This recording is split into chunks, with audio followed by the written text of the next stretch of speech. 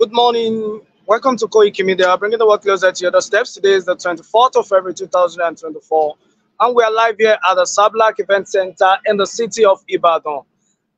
Getting ready for the biggest ceremony today in the city of Ibadan, the burial ceremony of our dear mother, late Mrs. Adeyemo Igboho, the dear mother of our father, Chief Sunday Adeyemo Igboho.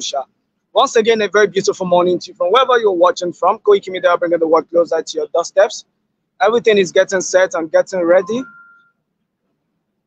Koiki Media, bringing the work closer to your doorsteps. Yeah, thanks for joining live. I'm going to be reading out the comments as always. Everything is getting set. We're just trying to show you around and how big the event center is. Yeah, I have my biggest comrade Omeyo here. The comrade Omeyo is here. Yeah. The youth leader. Yeah, bro. The youth leader. Ẹ bá àwọn èèyàn wa sọ̀rọ̀. Mo kí ẹ̀yin bàbá mi, mo kí ẹ̀yin ìyá mi. Oníṣùwà kò ní rẹwà. Ẹ jọ̀ọ́ yẹ kí gbogbo máa wọlé bọ̀, ká máa wọlé bọ̀, ká máa wọlé bọ̀. Koiki Media bringing the work closer to your doorstep. We are here. Yeah. So that's it. It's a beautiful morning to you. Koiki Media live here, giving a live transmission at the Sablack.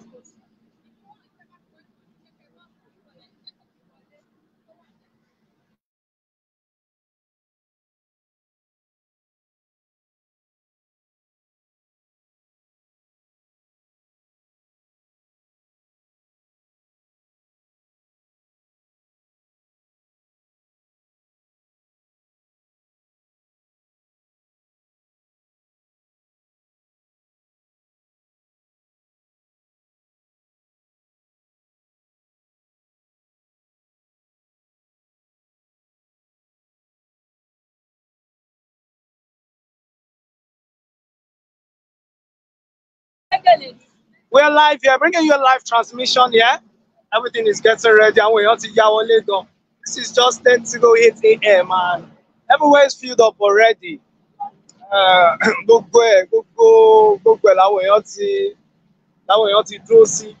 security here is tight because I've seen many security men on ground and more are still coming. Let's show you, let's give you a view of inside and how it is. I tell you, this is the biggest event in the city of Ibadan today. Àwọn èèyàn ti wọlé dé, àwọn èèyàn ti ya wọlé.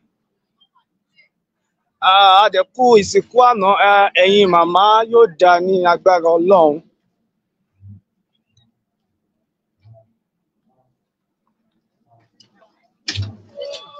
Good morning.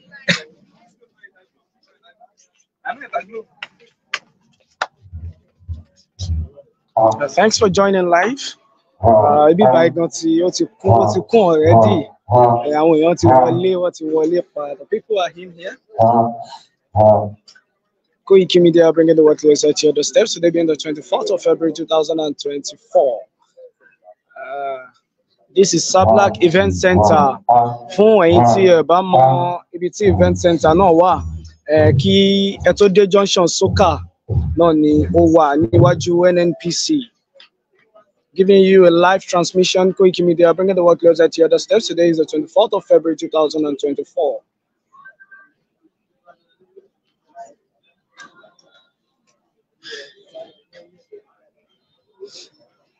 So the stage is set. Okay, let's give you a preview of the stage.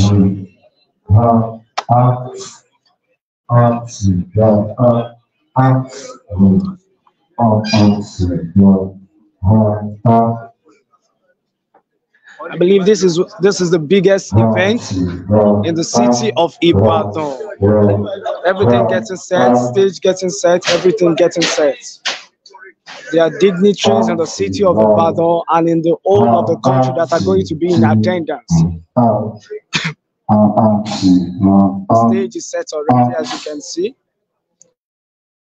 Okay, someone said, who is the musician for today? Talent over Kori,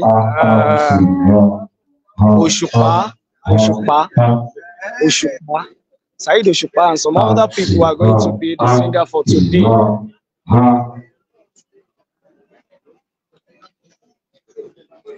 So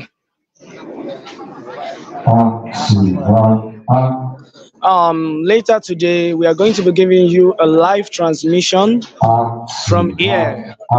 Yeah, we're going to be giving you a live transmission from here.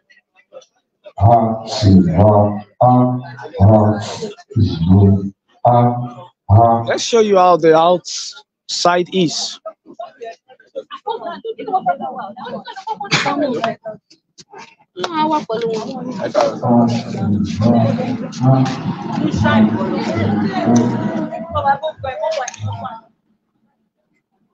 Once again, this is Sablack Event Center. Point here, more or no. Around NNPC, lower KFD Junction Soka. And Tebambo láti Lagos. Teba ti dé Junction Soka, ẹ kàn máa sún síwájú díẹ̀. And Tebambo láti Iwo láti other states. And it is the Junction Soka. This is Sablack Event Center.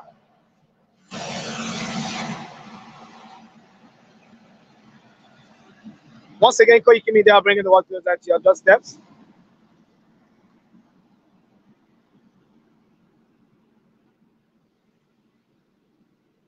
Okay, yeah, I'm a fi ojú ọ̀nà hàn yín. We're going to show you the road that leads in and out. So many of you are not going to get confused. Ẹ jẹ́ kí n mọ̀ tí ẹ bá ń gbádùn wa. Ẹ káàbọ̀ sí orí ètò bó ṣe ń lọ lórí ìkànnì Koiki Media. Bí a ṣe máa ń mú àgbáyé ìròyìn àgbáyé wá sí ẹnu ọ̀nà yín. Yes, thanks for joining live. We are going to be showing you the preview of the indoor and outdoor about shared broadcasting so that many people coming from afar can easily get to this place easily. Sorry, multi-level tautology. I'm an English.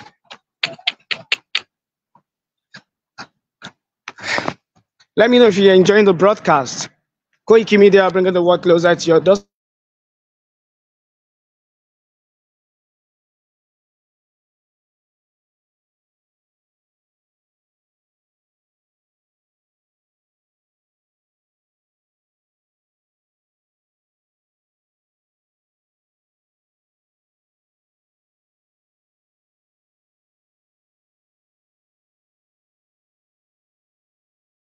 That leads in.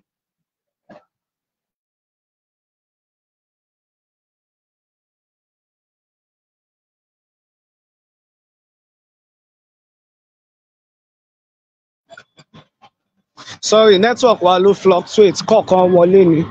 Sorry.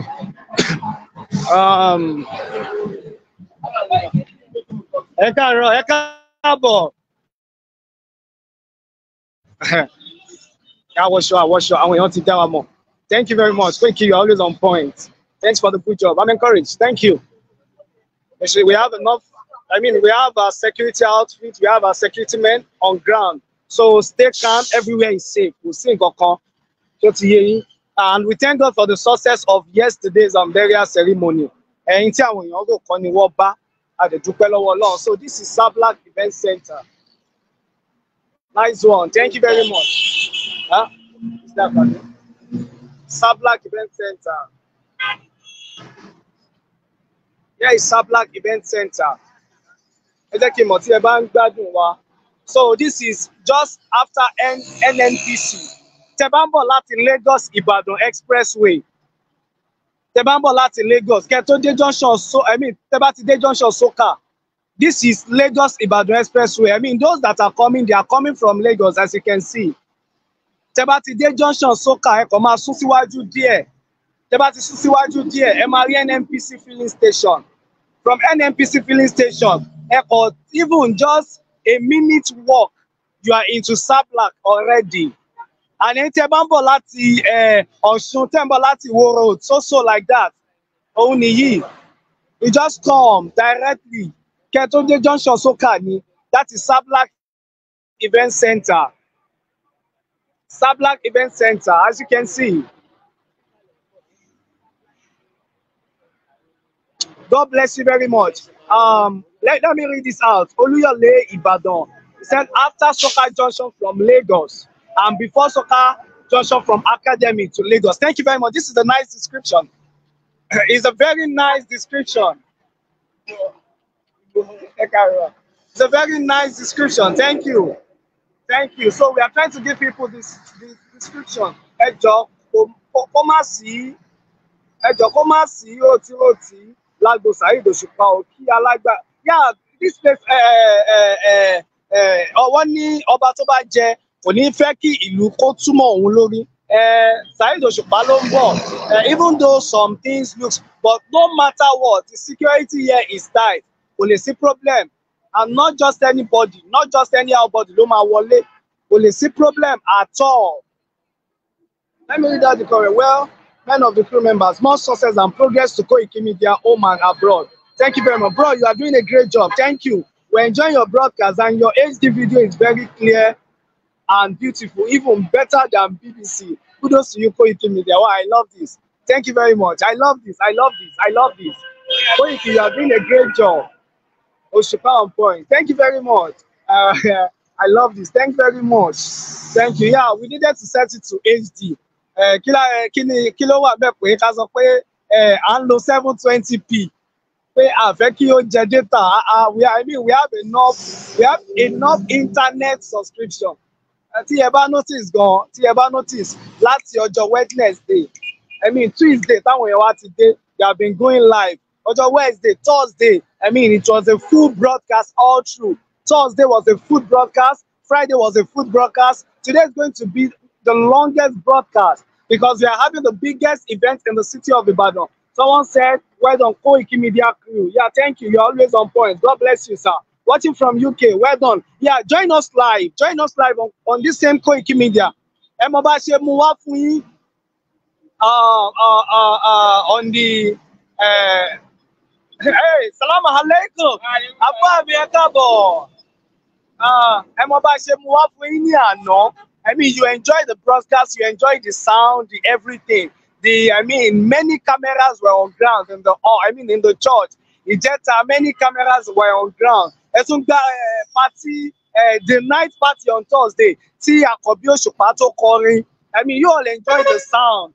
Even though it was night, at least you were seeing the face of people. Baba Sunday going on to your two. The broadcast is very clear. Oh, clear, go okay, go. So what you are enjoying, you are going to enjoy the same thing today. You are going to enjoy the same thing. Watching from UK. So join Koiki Media, and also am I going to support Koiki Media? We are independent media. Support us. We need your money, not just your prayers, not just your God bless. We need your money. Chelsea God, we need your money. Thank you very much for supporting. God bless you. You're always on point. Well done, Koiki crew. After Soka Junction. Yeah, thank you. Oluyole Ibadan once again. Wonderful. All the way from. Okay, let me read out. Okay, let me pin this to my this thing for people to. Okay, that is for Oluyole Ibadan. Okay. Yeah, let me pin this to my wall. Let me pin this. Yeah, so that people can know where. Yeah, thank you very much. You are doing well. Watching from Palo, California. Beautiful Koiki Media. Watching from Mowe, Emabo. God bless Koiki Media. Confirm, more better wisdom. Yeah, thank you very much. I love reading comments. I'm always encouraged. Palo, beautiful Koiki Media. Thank you very much. Thank you very much. Emma share broadcasting. Once again, Koiki Media bringing the work closer to your doorstep. Yeah, we want people to come here. Without getting stressed. We want everything. Hold on your voice We're going here. For those that followed the broadcast last night, this place is filled. It's getting filled already. Thank you very much. Thank you very much. From Ondo State, watching from Adeyemo. Thank you very much. Now, let me just show you inside again for those that are just joining live so we can so we can go off the broadcast. We have a lot of things to do. We have a lot of setups to make. Let me just show you the inside part of it. Sablack Event Center. Sablack Event Center. Okay, let me read out the comments. Pin the account number, bro. Okay. Please, boss, you can help me comment the any of the Koiki Media crew can help me comment the account number so I can pin it on the screen. Any of the Koiki Media crew live now can help me comment the account number so I can pin it to the screen. Yeah, God bless you. Sunday Adeyemo Igboho Sha. Yeah, owó baba dami nìyẹn kun ọkọ Fúlàní má jà sọ́lá. Ọlọ́ ẹ dáyàn mọ̀. Ẹ dáyàn mọ̀. Ẹ̀gbọ́n mi ẹ ká kí lè sọ nípa tá fẹ́ ṣe ní bíbá láàárọ̀ yìí. Àjẹ́ máa ń pọ̀. Òkú ìyá Igboho Sha la máa ṣe mí lẹ́nu. Oyè ẹ̀wọ̀n tó bẹ́ẹ̀. Igboho Sha number 1. Wọ́n tó bẹ́ẹ̀.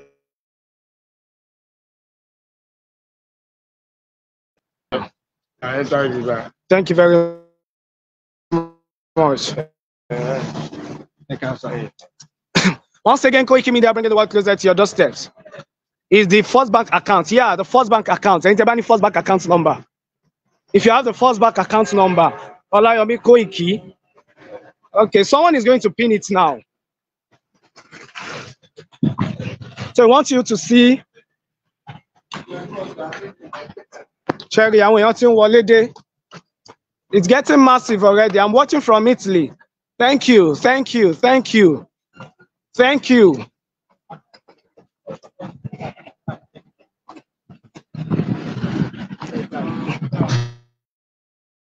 It's getting filled already. I mean, I want security men what today. Our men are on ground.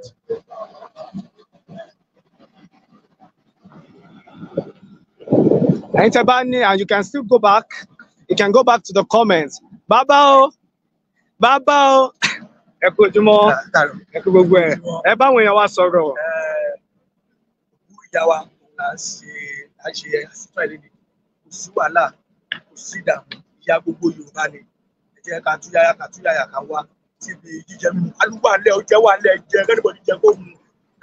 Yoruba nation no going back. No going back.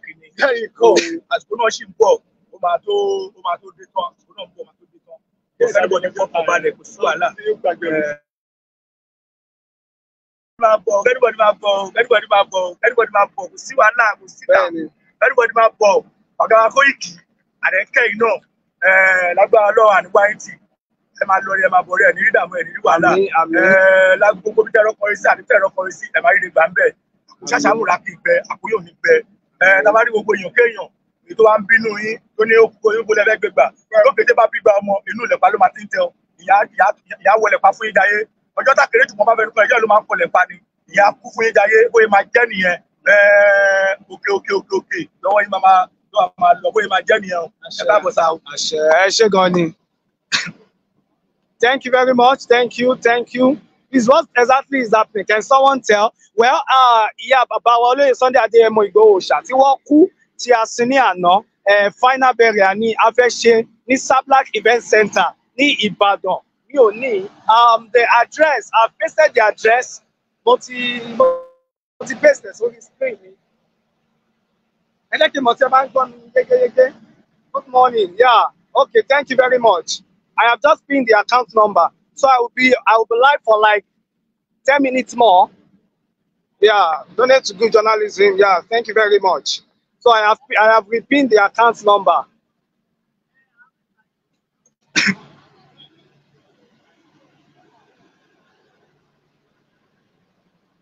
But to repeat the account number, very clear and loud, David. Thank you very much.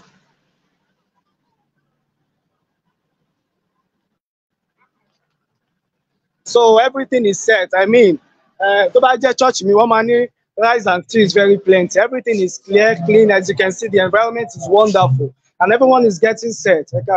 Everyone is getting set for the biggest day in the city of Ibadan. Once again, Koiki Media bringing the world closer to your doorsteps.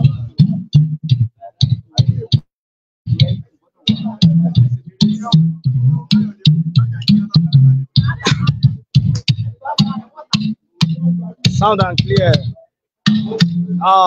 Okay, Dr. Borewo. And you see, boy, yeah, Sunday Adeyemo Igboho Shaluku.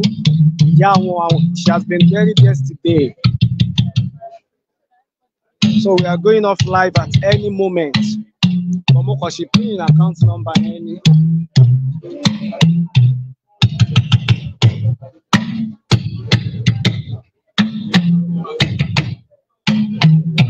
Àwọn èèyàn ti ń péjú pọ̀, wọ́n ti ń wà ní ibi báyìí. Let's show you more things here.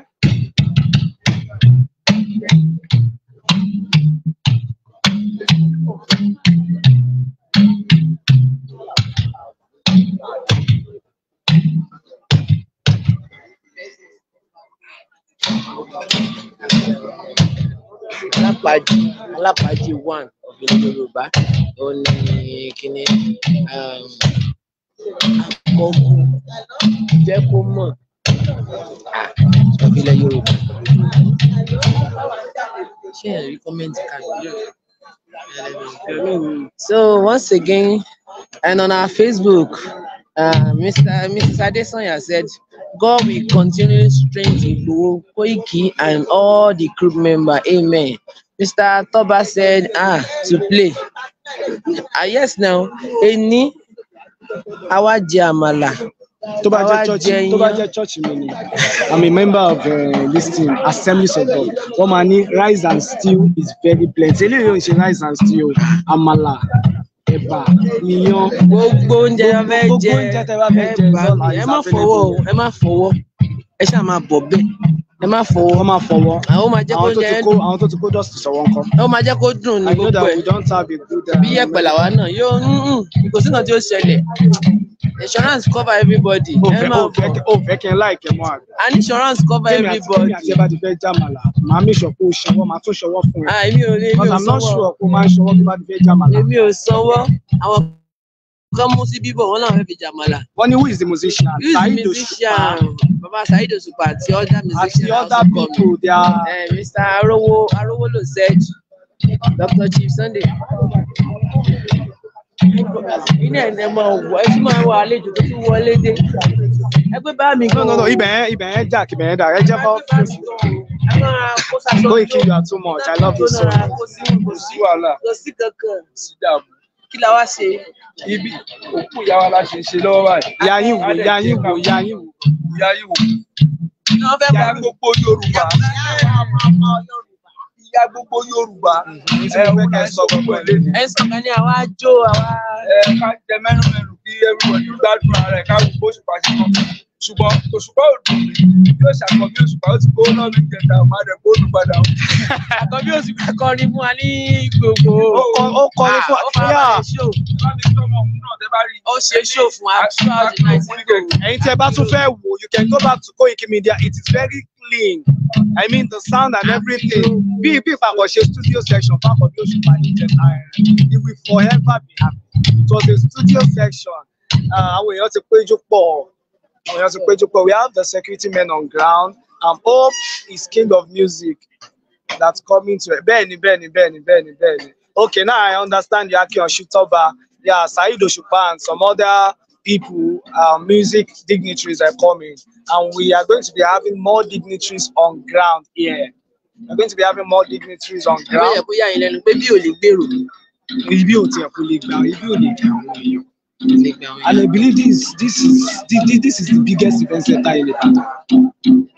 This is the biggest event center in Ibadan. Yeah, to be honest, but bí pé ọmọ gbogbo ọmọ Yorùbá ló ń bọ̀. Ìnáwó Yorùbá ni gbogbo ọmọ Yorùbá níyà wọn. Yoruba Nation Radio TV is also here. Yeah, we have Yoruba Nation Radio TV is here. They are going to be broadcasting live also. So, àti really bẹ̀rẹ̀ broadcast. Akanika kọ́kọ́ wá fún yín update. This I think somebody should guide Chief today when he wants to deliver speech here today. He needs to understand that communication to all world. You shouldn't be talking with aggressive. No, Omo tí ẹni máa ṣe kí wọ́n wọnú, okay, kí wọ́n type, kó wá print slip jáde. Understand tí mo sọ. Ẹ mọ̀ nǹkan ní tèmi ó sọ fún yín. Tẹ́ bá ń bá wa lọ láti ibi day one láti ń ṣe program yìí nílé aládìkún. Ó máa ń gùn wọ́n ni. Ó máa ń gùn wọ́n lé aládìkún ni. Ó dàbí negative wire tó kanna positive wire, kí ló máa mú wá? Iná yóò gbéná jáde ni.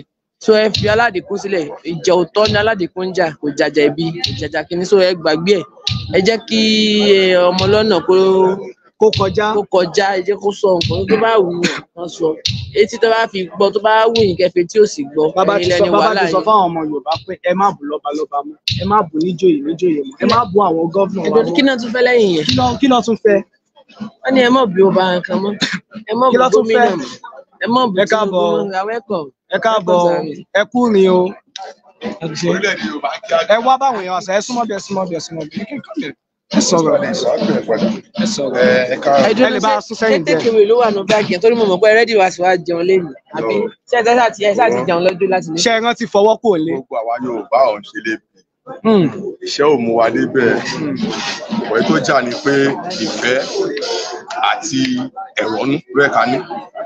Tí èèyàn bá ní ìfẹ́ tó ní ẹ̀rọ̀nú, nígbàkigbà tí ẹ bá rí àwọn ìdojúkọ challenges, tí ẹ bá rí àwọn ìdojúkọ tó bá ní ìfẹ́ lórí nǹkan tó bá ń ṣe, tó bá wá fi ẹ̀rọ̀nú kún, challenges yẹn ò ní lè borí ẹ̀ mọ́lẹ̀. Tá bá rántí nǹkan tí Bíbélì sọ, ó ní ayé táwa ẹ̀dá èèyàn ń lọ ní àmárìpọ́njú, ṣùgbọ́n ká tújú ká ó lóun Ọlọ́run ti ṣẹ́gun, but this time around Ọlọ́run ò bọ́lẹ̀ láti ṣẹ́gun mọ́, ó kù sáwà yàn lọ́wọ́. Ẹ jọ̀ọ́ ṣe lè rọra bá a sún sẹ́yìn díẹ̀. Ká sún sẹ́yìn elítù. Náà ọ̀rọ̀ tá à ń sọ ò le, kò dẹ̀ fa wàhálà. A ò bá orílẹ̀-èdè Nàìjíríà jà, a ò dẹ̀ bá anybody jà. Bó ń ṣe pé ṣe là ń jà fún ìran wa, à ń jà fún ẹ̀tọ́ wa, à ń bẹ bàbá wa Tinubu kí wọ́n jọ kán ṣojú àánú wo ilẹ̀ Yorùbá, kí wọ́n dẹ̀ rántí ìtàn àti ìran, kán rántí wípé tó bá tó time a ṣe máa rántí wọn pé àwọn ló gba ilẹ̀ Yorùbá yìí fún wa. Tí wọ́n bá lè jọ, tí wọ́n bá lè fi àánú gbà wá, kí wọ́n ṣe ìjọba yìí dé ibi tó jẹ́ kí wọ́n ṣe dé, torí bàbá olóṣèlú ni wọ́n tó gbá mọ̀, bàbá olóṣèlú ni wọ́n, kí wọ́n jọ kó gba orílẹ̀-èdè yìí fún wa tán, kó ṣe àtìlẹ́yìn fún ọmọ wọn Sunday Igboho àti gbogbo àwọn bàbá Gani Adams àti gbogbo àwọn bàbá Akíntóyè àti gbogbo àwọn èèyàn àtàwọn tá à ń sọ̀rọ̀ yìí, kó ṣàtìlẹ́yìn fún wa kí orílẹ̀-èdè yìí kó lè kúrò lóko ẹrú, kí wọ́n jọ ẹ̀bẹ̀ lábẹ́ wọn. Pátí tí à ń ṣe lónìí mò ń bọ̀, pátí tí à ń ṣe lónìí à ń ṣe ayẹyẹ ìkẹyìn fún late mama wa ìyá Sunday Igboho, kí wọ́n jọ kí wọ́n fún wa ní security ààbò tó péye, kí Fúlàní tí wọ́n máa dún mọ̀rúmọ̀rú mọ́ wa lórí nílẹ̀ wa, kẹ́rù mẹ́rẹ̀ máa bà wá lórí ilẹ̀ wa, kọjọ́ kọjá lórílẹ̀-èdè kò ní. Dádì wa yín tèmi sọ lẹ́ẹ̀kan, gbogbo ọmọ Yorùbá à ń ṣàlè nípa. Bọ̀ ní èmi o, mo wá jó, mo sì wá jẹun, àmàlà dúdú. Àwa yọ̀ ni àwa jà. Ẹ wá gbọ́ bó ṣe jẹ̀ là ń sọ. Ẹ wò kún mi, ẹgbẹ́ àlè ṣọ ẹ̀, ẹbí ò pa mí, mi ò dẹ̀ yó. Bọ́ ètò ìjà ni pé àwa jẹun lóòótọ́, bọ́ ètò ìjà ká pa màálù ọ̀dẹ́ ìbàyí kò lè kárí. Láíláí. Ṣé mo kò lè kárí? Láíláí. Bọ́tà bá nífẹ̀ẹ́ gẹ́gẹ́ ọ̀rọ̀ tí mo sọ. DSS bá dé bí ẹ̀rọ ìjọ. Ní àkójọ ohun gbogbo. Tá bá nífẹ̀ẹ́ ara wa, a ò ní tẹra mọ́lẹ̀ ká bínú. Ní nǹkan tá à ń ṣe lónìí ká pọ̀ màálù 100, àwọn kan ò ní jẹun. Pọ́pẹ́ wáìnì tírélà wà gbà ẹ̀ wọ́n kàn ò ní mú. Òye tó jà ní bọ́tà bá jọ nífẹ̀ẹ́ ara wa, à ṣe à lọ dédé. Ní agbára Ọlọ́run kẹrin, ayọ̀ láti bíbẹ̀ láti bí ìjẹrin sí. Ayọ̀ làwọn àti parí lórí. Àmín Jésù. Ayọ̀ láti bí ìjà. Mo wá bí Ọlọ́run fún orí ọ̀fẹ́ Sunday Igboho. Kọ́kọ́ ò ní ṣe máa ẹ̀ mọ́ àlọ́wọ́. Àwa náà kọ́kọ́ ò ní ṣe wá. Tinubu kọ́kọ́ ò ní ṣe. Kọ́kọ́ ò ní ṣe gbọ́n gómìnà wa. Gbogbo wọn bá wa náà kọ́kọ́ ò ní ṣe wọ́n. Ibi aṣílọ́lẹ̀ Yorùbá, ayọ̀ àtàláfíà wọlé, afẹ́fẹ́ àlàáfíà afẹ́sílẹ̀ Yorùbá, ìlú Ìbàdàn táwa yẹn náà á dára lágbára Ọlọ́run. Èmi bí Ọlọ́run, àwa bí ọgbọ́n youth tó wà ń gbòòrò, á bẹ̀ wọn, ara wọn ẹ̀bẹ̀ sí gbogbo wọn, kí wọ́n jọ fi ìfẹ́, kájọ ìfẹ́ lò. Tábàjọ ìfẹ́ lò lálẹ́ borí wàhálà yìí o. Ẹ jọ ẹ jẹ́ kájọ ìfẹ́ lò, ẹ jẹ́ ká máa jẹ, ká máa mú, ká lè máa gbáyìn lórí ilẹ̀ lónìí. Àbọ̀mí nìyẹn orílẹ̀-èdè Yorùbá láìpẹ́ láì jìnnà ó máa wá sí ìmúṣẹ. Ẹ ṣé gan. Engineer to construct ikùn yìí, ó construct as a backup tanker fún tòní. Ikùn kọ́ ní nǹkan, ẹlòmíì máa ní ikùn ó lè sáré, ẹlòmíì ò ní ikùn kò lè sáré. Èmi ní ikùn mo lè sáré. Ikùn trọ́bì ni wọ́n wẹ̀. Ẹ ṣé gan. Òmíyàn. Olórí ọ̀dọ́ ò ní kùn sí ọ̀gá ẹ̀ ní kùn. Òmíyàn. Òmíyàn máa gbádùn. Mo ní kò ní ìdí kí n fọwọ́ lé ní. Kò dẹ̀ ní bá mi jẹun. Ẹni tí ò bá fọwọ́ òun bẹ́ mi kò lè bẹ́ mi jẹun. Tẹ́ni bá jẹun. Nígbà tí àmàlà sí. Ó máa ń ní nǹkan tó máa ń pè ní owó àná ẹtì. Owó àná ẹtì bá ti bá ń jẹ téèyàn bá ń jẹ èèyàn máa prosper. Ọwọ́ ò bá ní kò bá lépo pupa kò lè bá mi jẹun. Epo pupa. Kó ti tọwọ́ bọ epo ọbẹ̀ báyìí kò lè bá mi jẹun. Ẹni yìí ní, please let all Yoruba warriors should be alert because those called Fulani will be there and some DSS. Ẹ jẹ́ ká sọ fún pé àbájá oúnjẹ la wá jẹ. Wọ́n máa wá gan wọ́n máa jẹun. Wọ́n sọ fún pé adákẹ́jà bí èṣù Ọlọ́run ni ọmọ Yorùbá. Ẹ bá ti ń gbọ́ pé adákẹ́jà bí èṣù ọmọ Yorùbá. Ọmọ Yorùbá ò ní pariwo ṣùgbọ́n ọmọ Yorùbá bẹ Ọlọ́run láti lè borí ohun gbogbo. Wàárọ̀ wa ti máa pa fún gbogbo àwọn tó jẹ́ àwọn ọmọ Yorùbá. Bàbá wa, ìyá wa, àwọn omidan, àwọn ọmọdé, àwọn ọ̀dọ́ bíi títí wa ní wípé kí wọ́n ṣe ra wọn lẹ́ẹ̀kan. Wọ́n ní àwọn ẹ̀rìn pọ́n méjì. Wọ́n ló ń jẹjọ níyà tí gbogbo wa bá jọ rìn papọ̀ lójú kan. Bí aláya Fúlàní dà, tẹ bá rántí rálì tá a ṣe ní gbogbo àti bàbá láti 2020, 2021. Kí ló ń ṣẹlẹ̀ nílẹ̀ Yorùbá? Ṣé wọ́n jẹ́ níbo ni kò pọ̀ sí bíbí? Ìmọ̀ tó bá yẹ kó pọ̀ sí bíbí ìrora tá a ṣe rálì tí wọ́n jẹ́ ó ti dọ́dọ́ pé a máa jó a máa yọ̀ la máa fi gba Yorùbá nation. Wọ́n ní pé entertainer ni wá. Entertainer yẹn láti máa lò láwọn fi gba Yorùbá nation. Ẹ bá dẹ̀ notice ẹ máa rí pé entertainer ní Yorùbá. Láìpẹ́ tó bá ti advocate fún Yorùbá nation ẹ máa rí pé entertainer ni. A máa ń jó a máa ń yọ̀ káàkiri. Àbáwọn èèyàn sọ̀rọ̀ àṣẹ gbogbo ẹ̀ àtúbáwá tó bá dúpẹ́ bàbá nípa tó fẹ́ ṣe kíní àtúfìlù sí. Òun ló fi jẹ́ pé ẹ máa rí pé bẹ́ẹ̀ bá rẹ̀ ṣe ń ṣe ẹ máa rí pé ó ń lámì òun ní ìlàkà.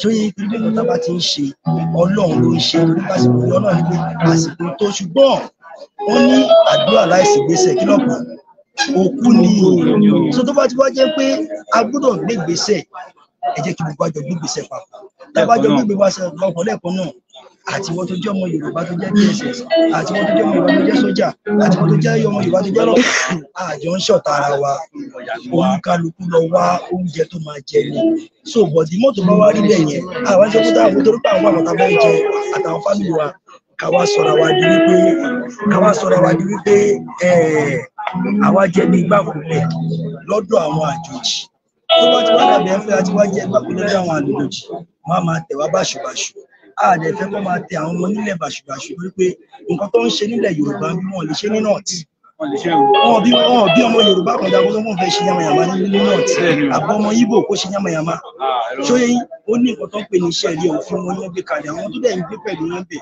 wọ́n ń fọ́lò pẹ̀lú òfin wọn tó tó bá ti wá jẹ́ bẹ́ẹ̀ àwọn nìta ní ilẹ̀ tí wá ń bí àwọn níbọ̀ tó wá gẹ́gẹ́ bí àlejò ó bá pèrè ní Fúlàní ó bá pèrè láwùsá ó bá pèrè yín kó gbọ́dọ̀ fọ́lò òfin wa nílẹ̀ Yorùbá ṣóyè ẹ fi kẹ ṣe ibi tó bá ń ibi tí wọ́n bá ní kéèyàn máa dúró sí ibẹ̀ ní kó gbọ́dọ̀ wà gẹ́gẹ́ bú ọ̀wọ̀ fáwọn kábíyèsí wa ẹ fún gbogbo àwọn kábíyèsí wa ní ọ̀wọ̀ ẹ ti gbọ́ sí àwọn fílẹ̀ ìsọ̀rọ̀ gbogbo àwọn tó jẹ́ àwọn ìlú káàkiri àgbáyé ẹ má máa bú àwọn kábíyèsí wa mú torí kò sábẹ́ alówó kábíyèsí àwọn ìjọba àwọn lágbára wa tó bá ti wá rí bẹ̀jẹ̀ kí gbogbo àjọ focus lórí àwọn tó jẹ́ àwọn ìjọba wa yẹn odò àgbéwà ò ní bí ọ̀dà rẹ̀ lẹ́ẹ̀kan sí ni wọ́n kọ́ mi lórí ọ̀nà ni kò ní sú wa kò ní rẹwà Koiki Media ló sá sí ọwọ́ sí ẹ̀sìn.